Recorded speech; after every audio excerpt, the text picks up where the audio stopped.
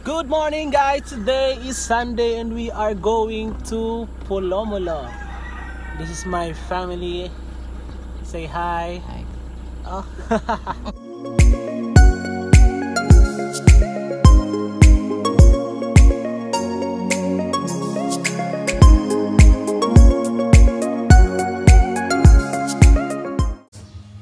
Get home and this is what I found. They are fixing our door. Asa call? Kari siya? Ayos. Sulod po. Yawa. Ito naman yung pinakagwapo na mga pinakamaayo mag-ayo. Say, ayuso ni mo ton. Okay, lisag jam. Alis na lang. Jam mo katapuan. Gawas ba? Sige. Kasi sira na yung yung door namin. So, ngayon, punta kami sa backyard to cook. This is a primitive cooking.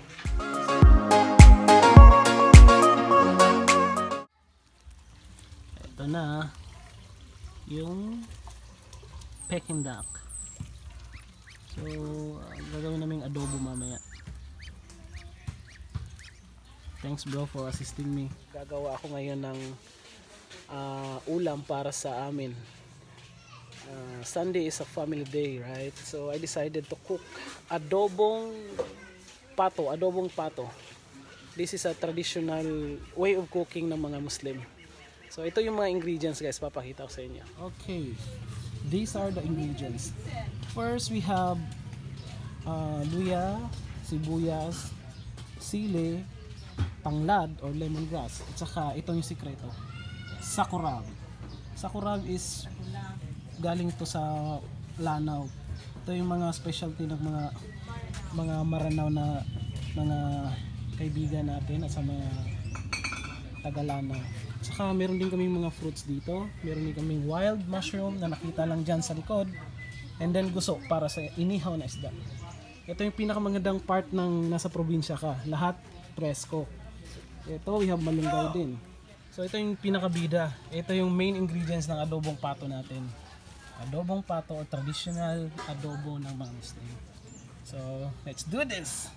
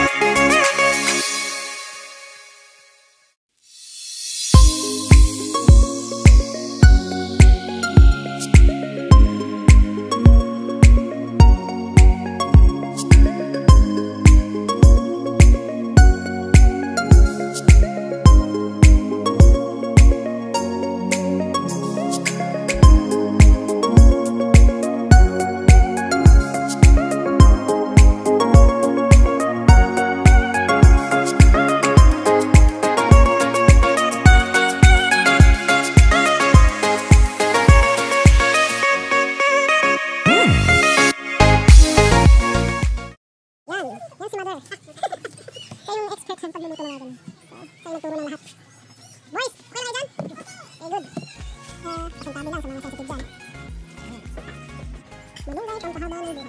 Ito naman para sa ating soup na which is mushroom, wild mushroom yan. Okay? Ito. Ikaw, bilisan yung pagluto mo ha. Ikaw yung neto guys, para madaling i-crush yung ingredients. Kaya natin ng, wow, ito pala. Tuna. So before that, i-cover it. Alright, like that. Yan, i-finish pa na. So if you want to buy this one, just contact Aaron, nakalabos. Magkano ba to? 230 to 250. Ito na yung first process sa pagluluto ng sabaw. So yung mga traditional Filipino dishes, ang sikretong malupit nila para sa sabaw is inuuna yung tanglad. Yun. Then luya.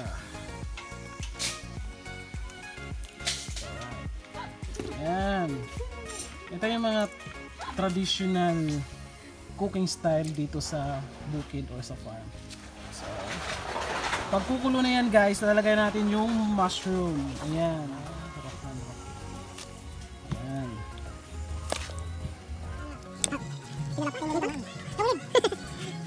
So, dito naman guys, magluluto tayo ng adobong pato. So first yung ingredients natin, diretso na. Right. And then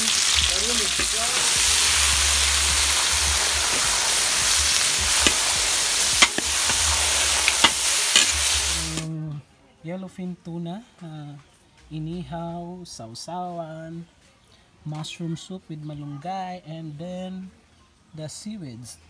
Okay, hintay lang natin maluto yung adobong Peking duck. So guys, luto na. Dito na kami. May Uncle Hebos. So ito na. Oh, ayun. Yan oh. Let's try. So subukan natin Ito. Very good. Kain na tayo. Right.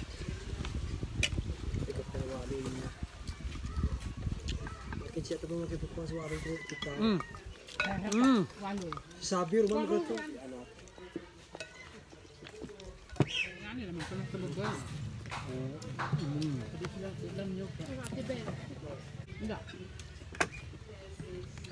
Thank you for watching. Until next time, bye.